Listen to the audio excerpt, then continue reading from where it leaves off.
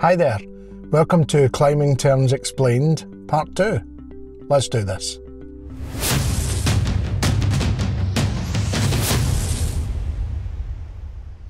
Hi, I'm Gordon, Fat Old Climber, and in this video we're going to look at some climbing terms and explain what they mean and maybe what their origin is.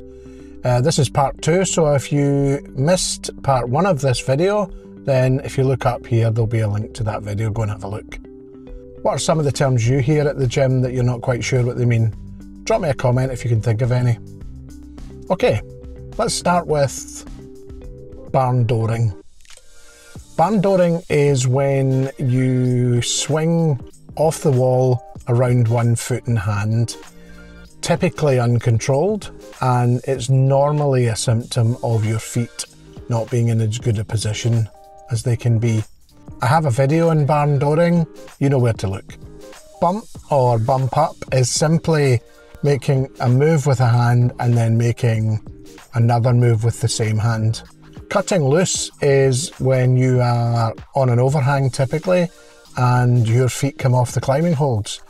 It's more often than not something someone does accidentally and a symptom of them perhaps not having a secure enough position with their feet. But sometimes on some climbs it's the only way you're going to move up to the next hold. Dead point is that point at which when you're moving up with momentum you can't go any higher. It's the furthest you can reach in a move. It's worthwhile knowing what your dead point is, and I have a video here on a drill that will help you do that. Drop knee is a technique normally used to try and keep your hips in towards the wall whilst allowing a controlled movement up to the next hold. It's also known as an Egyptian. I'm terrible at them. Whenever I try to do a drop knee, my knees bitterly complain, but they're a really good skill to allow you to stay in control and keep your hips in against the wall. Static moves are probably best described as moves in control. Moves that you can do slowly, moves where you can take one hand off the wall and be completely in control as you move it up to the next hold. As opposed to dynamic or dyno. Dynamic and dyno are quite frequently discussed like they're the same thing, but they're not.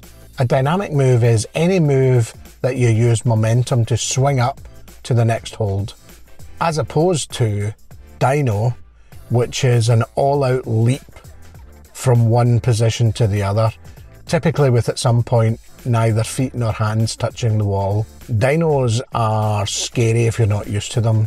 They're really worthwhile practicing.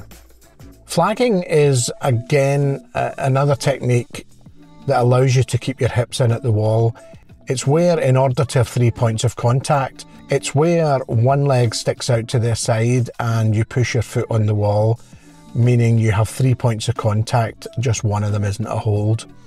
It's normally a move you'll make to avoid barn dooring, but it's also a move you can make to get your hips very close into the wall and allow a far further reach. Gaston is more than a character from Beauty and the Beast. It's where you grab typically a vertical hold and a hold that's upright with your hand the opposite way from the way you would normally. So your thumb would be down and typically you would be pulling across the body rather than up. You also get a double Gaston where both hands are pulling. I can't demonstrate it because I'm holding the camera, but where both hands are pulling in the opposite direction and that pressure is what's keeping you on the wall. A heel hook is when you use the foot hooked over a hold to become like an extra hand. It allows you to pull up or to the side and gives you that extra momentum in some holds.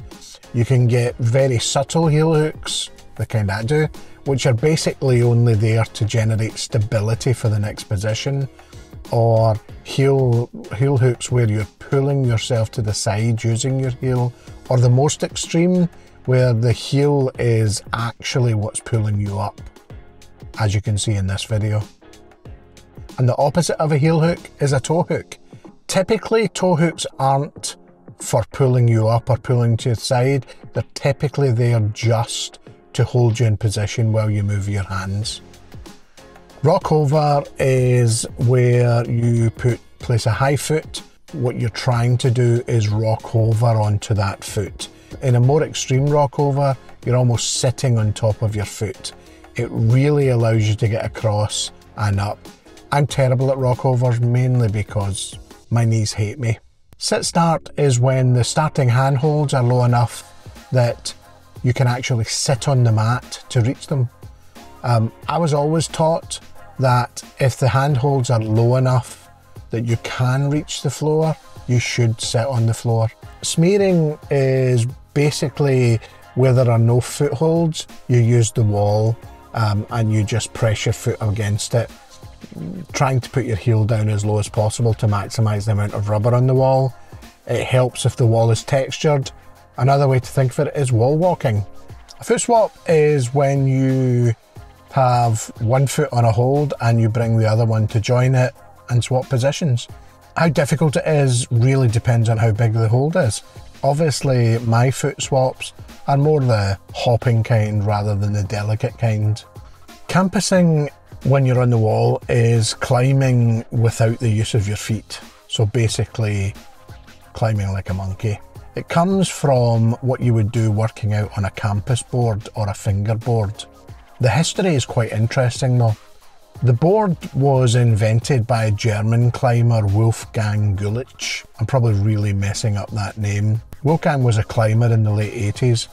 He was training for a very hard climb, a climb that required a lot of finger strength. What he had basically invented was having a small edge that he could just work on his finger strength from. This device was hung in a gym at the university he went to, and it was hung in what was called the campus centre, and the name just stuck.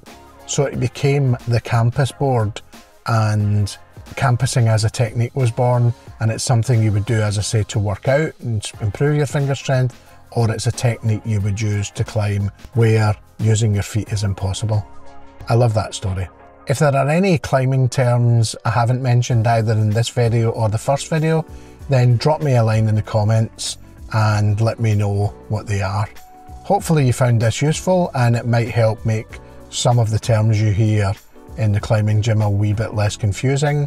If you enjoyed this video, then drop me a like and comment. It really helps the channel. And again, if you haven't subscribed, then consider subscribing and remember to ring the bell so that YouTube tells you when I drop another video.